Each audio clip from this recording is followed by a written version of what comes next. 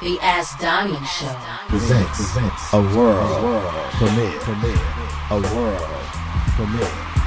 Right about now, you're tuned into the Ass Diamond Show. I be the Lord Finesse, aka the Underboss DITC.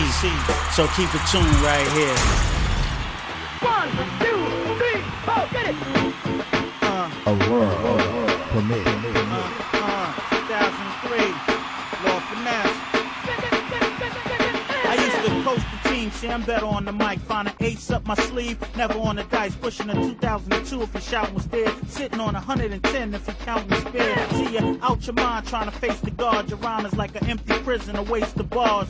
No time flat, see I scrape the squad. We don't ask for shit, we just take what's ours. Got the skills of titanium, straight to the cranium. Try to play me in, we could go to war like Iranians. The deep cat, I speak rap. As long as the beat fat, my shit'll be off the beat rap. Lord Finesse, don't harass the guards. Spit 4 bars, piss on like half your squad. Sorta savage, I don't gay bash, I slaughter faggots. You niggas playing Russian roulette with automatic. See, on the street, yo, I'm top the rank. 3 words when I get the dice, stop the bank. Bet against me, yo, you get your cash took. And even my street team promote nothing but ass whoopings. How can you win in this world so cruel? When you learn the game, niggas change the rules. You gotta keep cool, get down and make moves. Show and prove in this land with cash rules. If money makes the world go round, so be it. I've been broke before, ain't trying to repeat it. If your plan ain't talking about grands, I don't need it. Your vision ain't picture and cream, can't see it. The Ass Diamond Show. This is a Diamond exclusive. Right now. What's good? This your girl Diamond. This is the Ass Diamond Show, and today I'm welcoming one of my good friends, a pioneer DJ, hot producer, freestyle master, all the way from the BX, baby. It's the funky technician, Lord Finesse. What's up, Finesse? How you doing today? Yeah, I'm good. I can't complain.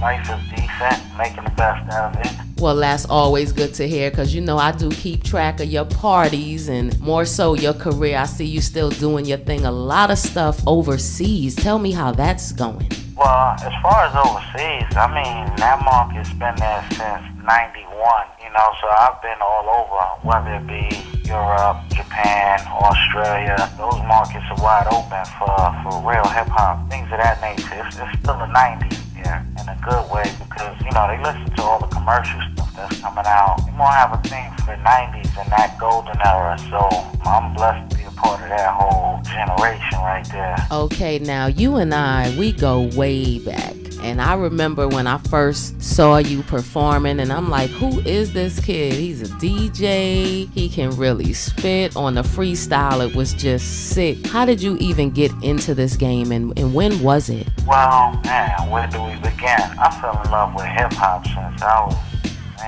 but when I hit teens, you know, it was just something that was real fascinating to me, and I was definitely infatuated by the whole hip-hop movement. It was something that I wanted to be a part of, that I felt that you ain't have to dress a certain way, you ain't have to be a part of a gang. It was just something positive, and it all pertained to music and being able to entertain the crowd. So I liked the whole aspect of that, and I went for it. I mean, I wanted to be a DJ first, but I had a DJ and he wanted me to be a rapper. So went into the rap world like that. And I was always an entertainer regardless. I think rap is a form of, it could be jokes, it could be messages, all mixed in like a melodic pattern that rhymes, you know. So if you was raised in an urban community and you snap and you joke all the time, I mean, that definitely translates to you being a rapper.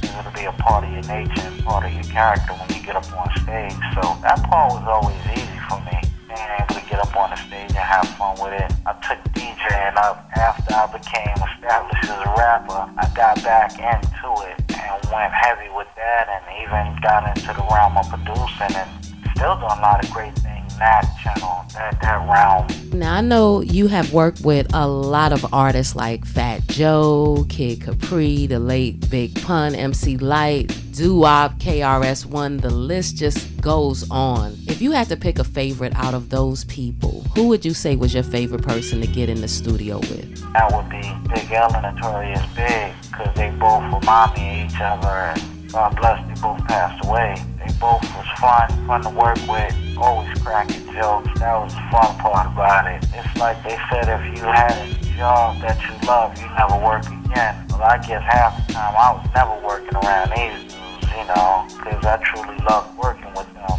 And what they brought to the studio, because they could joke, they could gamble, whatever. But when it was time for them to work and go in the booth and do their songs, man, just understood why they were so great at what they did. And then, of course, being a rapper and respecting the craft such as I do, that's why it was special for me, is to see that struggle and the grind that they put in to make the magic that they created in the studio. For me to be there, that's like historic to me.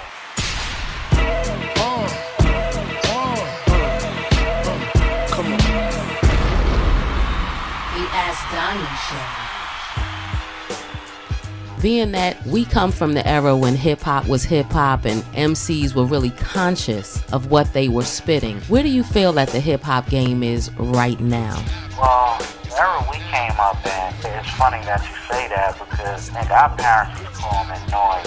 What I can say, the difference between our generation and this generation is you had to compete against your peers. I mean, it goes on. There were so many different categories and different ways to go in hip-hop, and everybody pride themselves on putting out good music. And like right now, different categories, one, they don't exist.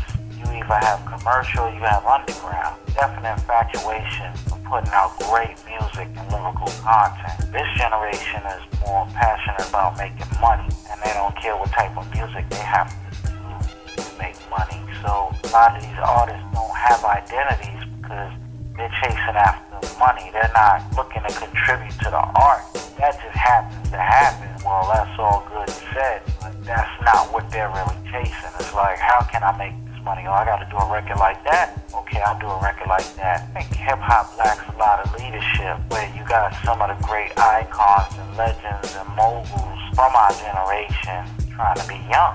And it's hard to set a precedent when you trying to impress children, when you're looking for the approval of a kid to tell you hot, and you're not bracing what your experiences are and what you gain from growing up in the game of hip-hop. You're still trying to be young. When you're older now, you gotta embrace being wiser and more mature, learn from a lot of things that we did wrong back in those days and move forward. Like, long story short, I had Al Green and Marvin Gaye worrying about New Edition. They just stayed within their demographic.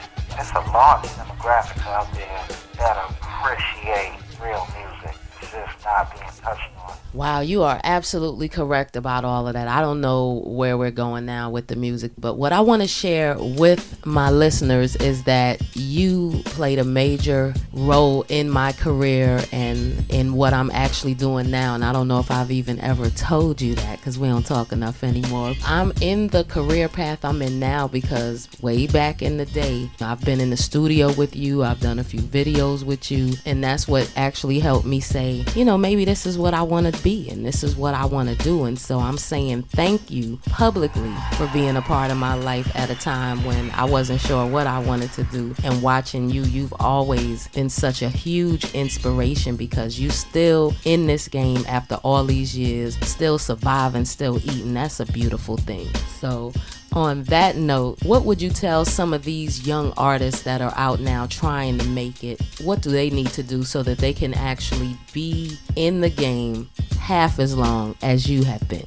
I think one of the things that I would tell them, understand what you're chasing after in life. Definitely understand what you're chasing after in life. And it's a grind. And when you get into something, have a plan. Have a plan of what's going to set you apart. Damn, there are more artists than there are consumers at this rate. You know, it's like nobody wants to be a doctor or electrical engineer no more. Everybody figured the way to go is being either a rapper or an athlete because they see these magazines, they see television, they see reality shows. They looking at a way to get it and get it easy. And I'm letting you know, it's not going to be an easy run. What it's going to be is this hustle.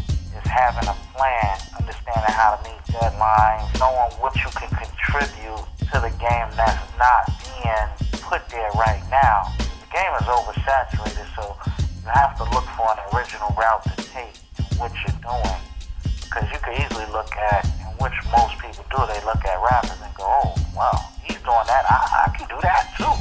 Oh, that was doing simple rhymes, I could do that too. But I mean, if the person is already out there and they're established with whatever they coming out with, you gotta understand that's number one. If you plan to do what they do, you're crafting yourself to basically be number two. Because you want to do the same thing they're doing, but they're already established and set forth an audience for what they got out there. So for you to do exactly what they're doing, you're number two, and you're basically going to be happy with eating the scraps, the leftover fans that they leave for you. That's all you're going to get, scraps. So my thing is be original, think of something, and run with it. It's always going to be a grind. You ain't ready for a grind, you think it's going to come easy, then I advise you don't even get in this music game, because this generation, this age right now is the age of a hustler. Everything is about hustling, and if you ain't really ready to go in there and roll up your sleeves and put that work in and really hustle, not only will you not make it in this music game, you won't make it anywhere in life right now. The Ask Diamond Show. Wow, that's deep, but I love it. And that's how you've always been for as long as I've known you. You've always been right to the point. You've been deep. You've been on top of everything that's going on. So I want to thank you so much for taking time out of your busy schedule to be on the Ask Diamond Show. Where you headed next? Well, right now, I'm basically working on a Finesse project. It's called The Underboss. It's due out in fall. So I really cut a lot of traveling down. Really trying to just boggle down and get this done up. We've been planning this since last year. A lot of pieces are in place and building the right team, the right marketing, the right promotion. It's a lot. It's work, like I said. My sleeve's been rolled up since like last summer. Yeah, it's great. I done did the photo shoot for the cover. I got a lot of features. I don't want to talk about them yet, but it won't be like a compilation album. I know some people have like compilation albums with all the features, but it's just mainly icons from my generation I respect. Not reaching, oh, this person is popular, so I'm gonna grab this person. I just want to do good music and work with artists I respect. So that's the Underboss project that'll be coming out like fall this year. Well, I'm definitely looking forward to that. Congrats on that. Now, can you tell people where they can find you, stay tuned to your schedule, see what upcoming events you have, and listen to some of your music? Oh, wow. Facebook would be one thing to keep up with the current events. I always try to update it and whatever I'm doing, and I try to put it on Facebook. I have a fan page, and I have, of course, a personal page. Catch me on Twitter. Same thing. I'm looking to book me, whether it be DJing or performing, Twitter, or you can catch me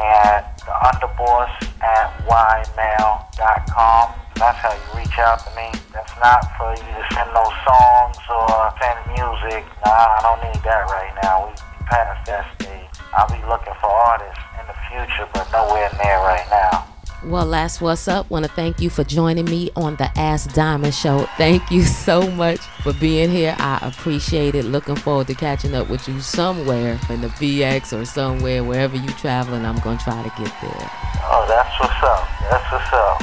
We're going to catch up. We'll get up and talk about old times. That's right. Looking forward to it. Gotta thank my man, Lord Finesse, the funky technician. Make sure you check out his music and his event schedule. I'll keep you posted. That's the way it goes down. It's a wrap for me. I'll holla.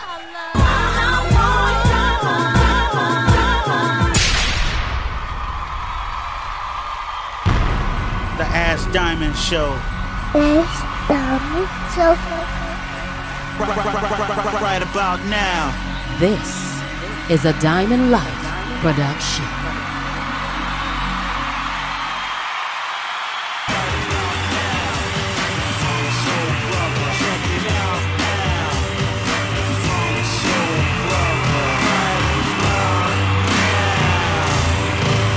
I be the Lord Finesse, aka the Underboss, DITC.